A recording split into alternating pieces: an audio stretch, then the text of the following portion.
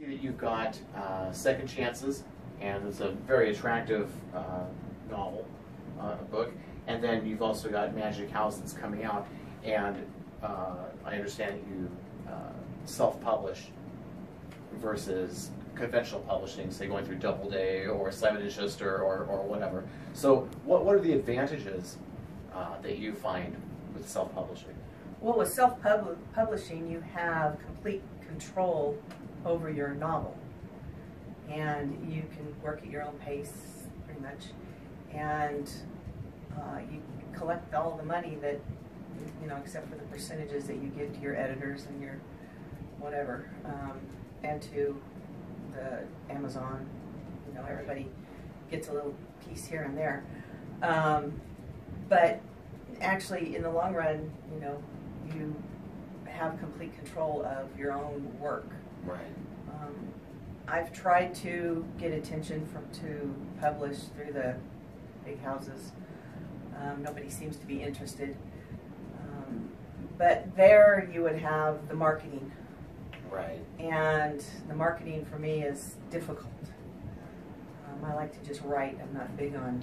Well, I think that's most writers. They're artists. I mean, you work at your craft, which is blood, sweat, and tears. I mean, writing is definitely not an easy task. And then all of a sudden you're called upon to go into a totally different frame of mind for the marketing and for distribution and all of these things. And it's a very rare person, I think, that can actually do that. It's a very difficult thing. It's as an author, I think you have to wear so many different caps. You do. And you're creating, and then you're going back through and editing your own work, and then you second guess it, and then you go back, and then pretty soon you've got it ready to go, but then you have to upload it, and then you have to.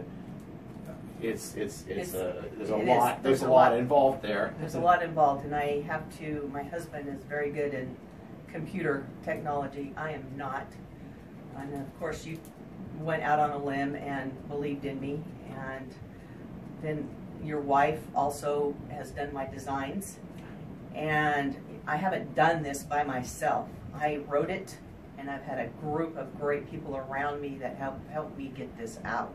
Right. So, you know, it's not a one-man job, right, by any stretch.